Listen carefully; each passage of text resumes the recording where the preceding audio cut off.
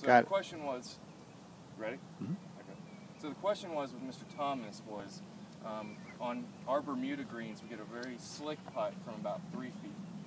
Mr. Thomas feels like he can't even hit a full putt to get that ball where he needs it. So he feels like he's either taking a long, kind of very slow stroke and it kind of gets offline. So even though that one went in, it kind of wiggled on me into the hole, right? Or we're taking a very quick and it kind of gets offline and starts to wiggle on us. So one thing that I like to do is to hit kind of what I call a dead putt. So on the the very quick putts downhill that move a lot, I'll tend to line them up on the toe. So the middle of our putter is kind of our sweet spot, our hot spot. So if we hit it on the toe, where there's not as much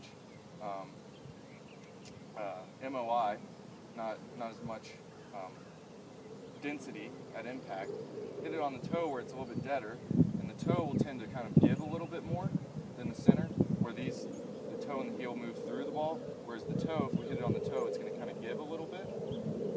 So I tend to kind of aim these on the toe, and kind of hit these on the toe. You saw that one rolled much truer. So on the short downhill ones, aim on the toe in order to deaden the ball a little bit.